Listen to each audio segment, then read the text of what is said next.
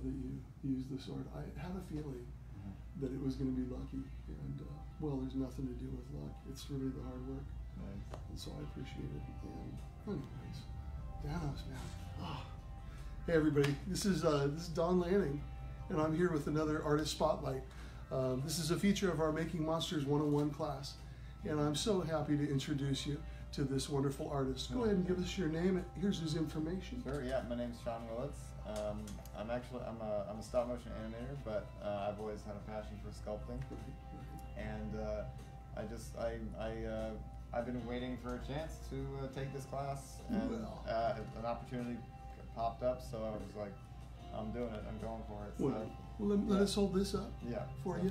If you want to get in touch with Sean, this is a great way. You can follow me on Instagram. I'm gonna be posting loads of photos of this, and hopefully we'll be doing a casting of it, and we're gonna be painting it, and I hope so. It's gonna look really good. Yeah, here, let me turn down. I got a little noise over here. I'll be right back with you, Sean. Hey, Sean, can you bring out your references? Oh yeah, I'll bring out my references. Where you started. So when I knew Sean was coming back, we met many years ago. Yeah, we've known each other for a couple years. Yeah. And when he came in, I was wondering what subject matter he would choose. And I knew that he needed a male head, and he had a few different ideas, and of course Thanos, which is in everybody's mind right now. Yeah, it's kind of a big thing. I'm gonna move this over, So yeah. So this is a hot toy. This is a hot toy. And we love hot toys. They've done their research, and usually I don't use some other artist's interpretation of a subject matter for reference, but these hot toys are like brilliant little silicone heads. Oh, yeah. So to have some information from a hot toy was fantastic. Let's go to the other reference. Yeah. Oh yeah, we got another one. That's from the same one. I love it. I love it. Oh, here's what I reference the most, the side, to get this silhouette. It's still really tricky. I'm not sure if I nailed it 100%, but I mean, we it was a week. You know, we did this. And I'm also careful to tell you that this is still a work in progress. Yeah, I'm proud of you because this is 40 hours of work. Yeah, and he's been staying close to his references. He's going to take this home, and he's going to finish it up, and then he's going to post. I was just so tickled. Here we are at the end of the class. I just wanted to show you guys this because I love this character, and I know you do too. Yeah. And I feel like you really nailed it. I can see Josh Brolin in there. That's great. I can see him in there. I want to turn the profile. I want you to bring back your reference because he worked to stay on the reference. Yeah, as much as I possibly could. That's right. That's right. I took photos. I cut back, on it. I had a. Oh yeah, sure. Yeah, I had 2 layers going. So I had the picture of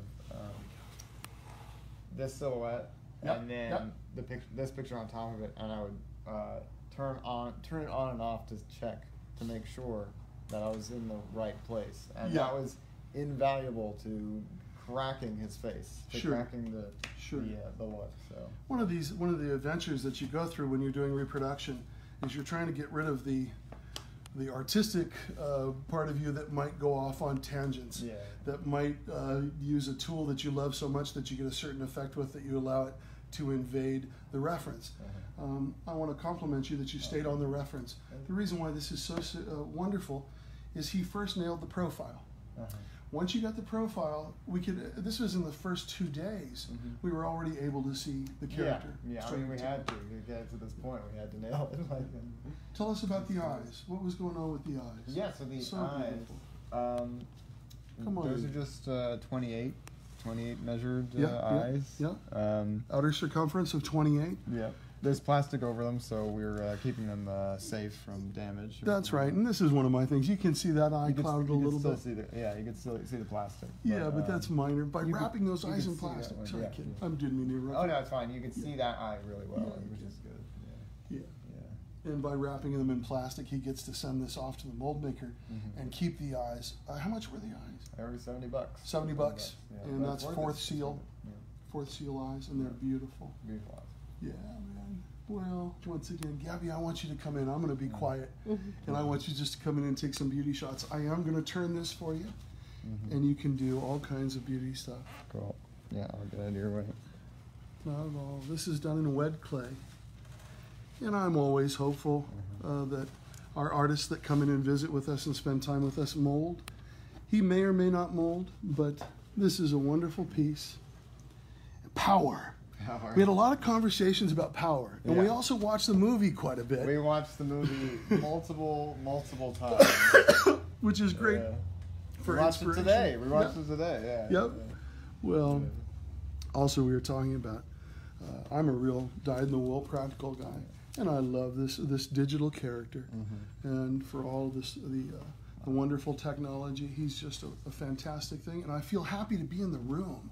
This is a weird thing to say on camera, but sometimes I judge these things by how does it make me feel to be in the room with this thing? Yeah. I feel like I'm in the movie.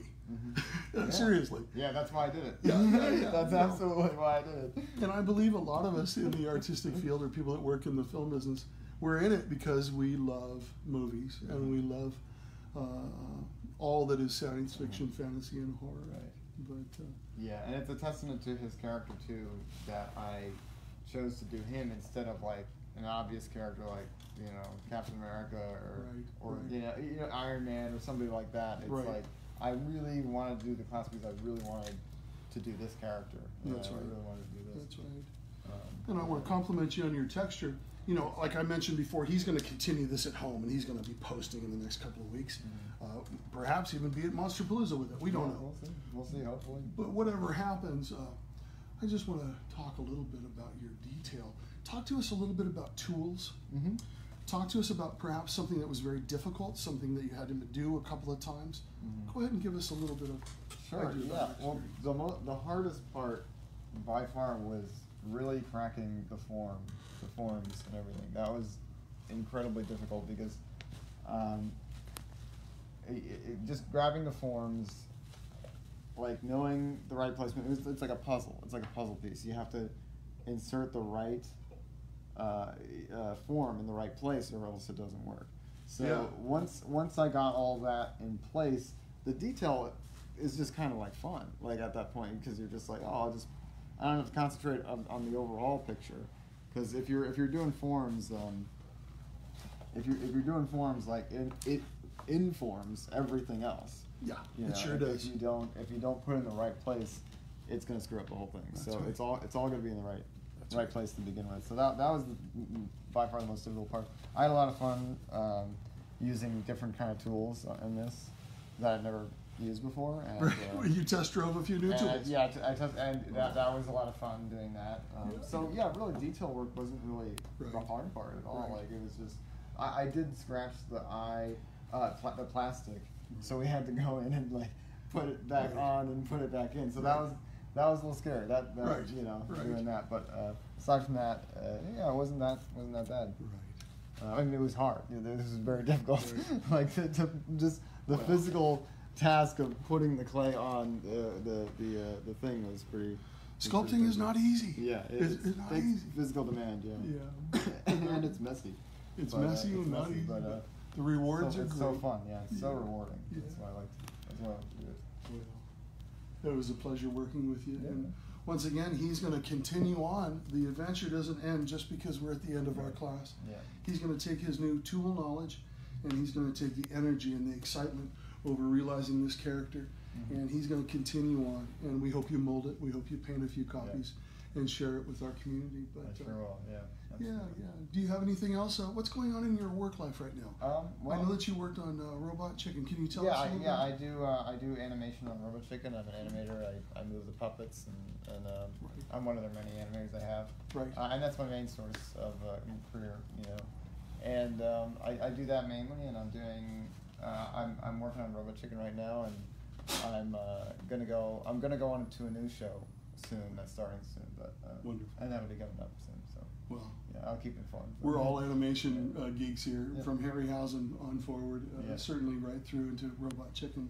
We love the show, and we've been with it for many seasons. Yeah, me too. You don't need your center line anymore. Yeah, that's true. You want to pull that out? You want to get rid of that? We'll see. Let's hope I don't fall over. That's up to you. You guys, we use a sword for a center line. This is one of my things. And he's got one up here that I've used on projects that I loaned him. Yeah. He used that to keep himself centered throughout the sculpture. Yeah. I think the sculpture's far enough along to pull that if you want. Yeah, that's true. And so he'll pull that. Yeah, I got pretty far. Yeah. Pretty far. No, you're there. All right, let's see if I can do this. And of course, that was much easier than I expected. Bravo, bravo. He who draws the sword from the stone shall be king. Great. For those of us that know the movie Excalibur. Yeah. Anyways, well, listen, Sean, it was great working with you, man. Yeah, man. And good luck in your coming year and going back onto your animation projects. Right. And I really enjoyed you being here. Yeah, I enjoy working. Right on. Yeah, right on. Well, listen, we want to thank our friends over at Berman Industries, as always, for supplying us with our materials. And, well, we just appreciate you. I want to mention that I do have a new class coming up. We have Monsterpalooza coming up here in April, and I know a lot of people are going to be in town. I want you to write us for information. I've staged a class the week after Monsterpalooza. So if you're going to be coming into town for the show, I'd love you to stay on a week and come in and work with us and do a sculpture of your own. Go enjoy the monsters and then come sculpt a monster with us. Yeah. And we also have a special discount if you're traveling in, outside of the United States for you to make it a little bit easier for you. But we're now opening reservations for that. And so I want you to look below for information on that. But, well, superheroes. Mm-hmm. Who would have thought, 20 years ago, I love so much comic book characters and stuff like this. It's really become a benchmark in our society. Yeah. And we look to it for our escapism. Mm-hmm. And, well, we just spent a bunch of time watching the movie. I'm in love with this character. Yeah. Like a lot of people. There's no surprise there. But, Gollum offered a lot.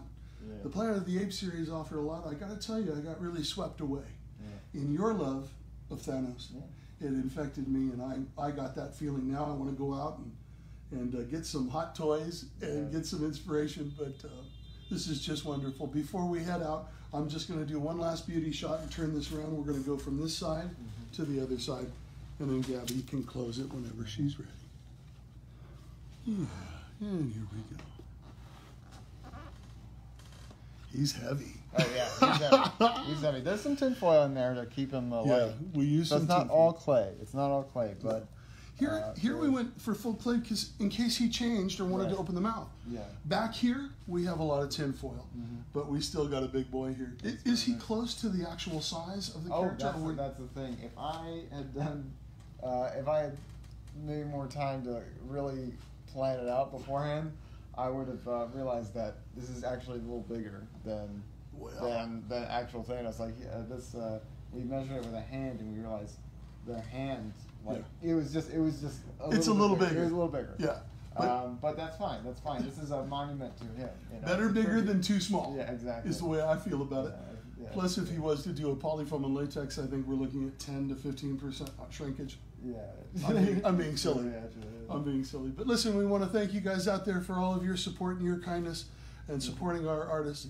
And once again, Sean, thanks for a great time. We'll see you next time.